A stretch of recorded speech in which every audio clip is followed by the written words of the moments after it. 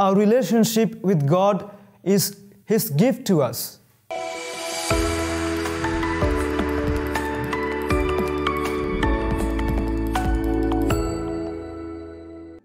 Today I would like to reflect upon the Gospel of John, chapter 7, verses 40 to 44. In this particular passage, we have various groups of people who wrestle with the question, who is Jesus? And there is a division among the people.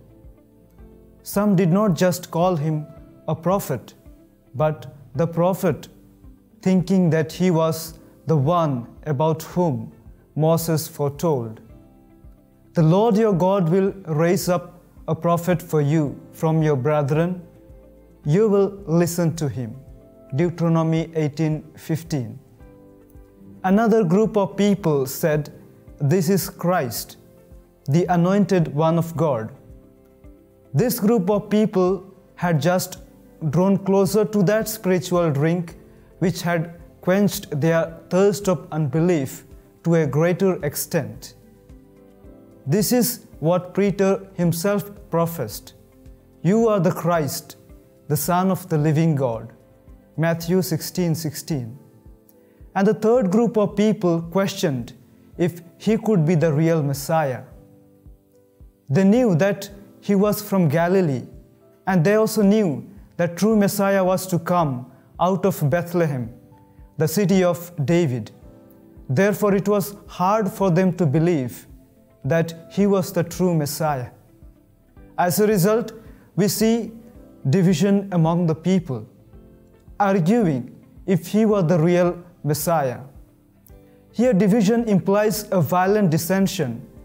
Some supported Jesus and believed in him, whereas some opposed him and they were wishing to lay hands on him.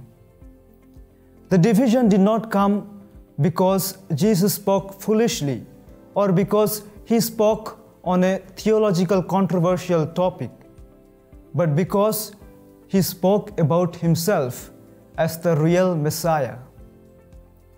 Dear friends, in our life too, we can sometimes even argue or disagree among ourselves for what we believe to be the only truth. But as a believer in Christ, you and me know by faith and experience that Jesus is the true Messiah, the one sent by the Father. The Catechism also teaches us that faith is a gift from God which no one can earn or achieve on his own or her own, although it does require a graced human acceptance of this gift. Our relationship with God is His gift to us. Therefore, it is good to pause for a moment and to thank and to praise God for the gift of faith by which we know Him personally. Like the groups in the Gospel, we ourselves and others are at various stages of spiritual life and have different dispositions to our faith. As we are in the season of Lent, let us pray for one another that God will give us His grace to know Him and to love Him more deeply. Amen.